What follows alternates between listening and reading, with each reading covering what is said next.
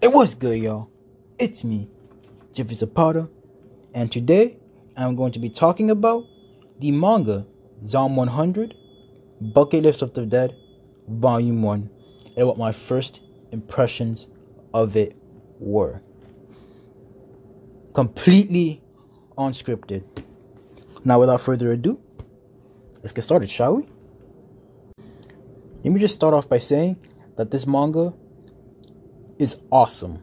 All right, I read all of it in just one sitting, you know, and plus there wasn't that many chapters in here. There was only like what, 4 chapters.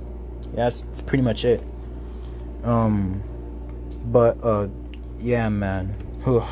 So anyways, it's about this guy named Akira Tendo, a young adult named Akira Tendo, who starts working, and he's very excited about his job, you feel me? And then, like, he comes to realize that, oh, maybe his job isn't so good after all, you know?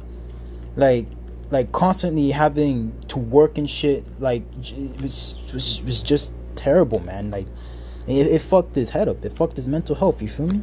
Like, you know? Like, man, the man didn't rest, you know? Like, he ended up taking a bad job. And one day, he finds out that all of fucking Japan.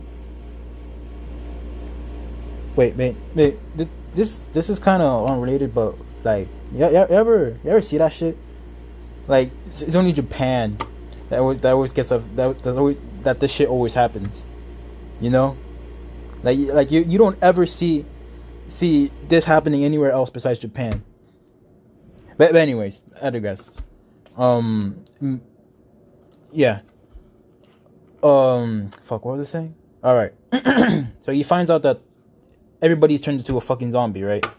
The zombie apocalypse is going on, and then he realizes that, oh, he doesn't have to go to work anymore, and the man's just happy as fuck, bro. Like, hey, bro, that's what's good, man.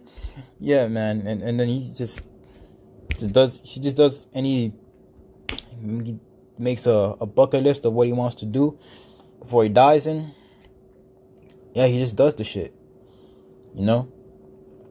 But yeah, man, this manga's pretty fucking cool, bro.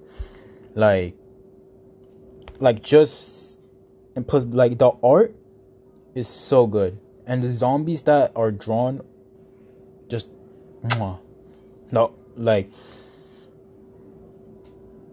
everything, every detail that is drawn is made that's made to stands out. While just like the backgrounds and shit. You get what I'm saying? Like, basically, like, the character stands out, while the background is, I'm not saying the background is shit. It's gritty and sketchy. That's what I'm saying. It has a sketchy art style with some details, and detailed sketchy art style and shit. And yeah, pretty much it. And plus, like, the paneling is just so good. Like, every panel just flows really well. Like, it is the ideal for any mangaka or comic maker, you know. And and Akira Tendo, I really like Akira Tendo. I like him a lot, you know. Like, I feel like he has potential. I only read the first volume, by the way, so yeah. And I'm definitely going to be reading more, that's for sure. But yeah, I really like Akira Tendo. Like he's just, like, he just fits very well with the type of story that this is, you know. Like, over the top, raunchy, stupid. Yeah, man. Like, this, it was a fun experience, man. So yeah, man. If I really enjoyed this manga, and I'm definitely going to be reading more of this in the future, you know. So yeah, man. If you enjoyed the video, please leave a like and or subscribe. And I'm gonna see you guys on the flip side. Peace.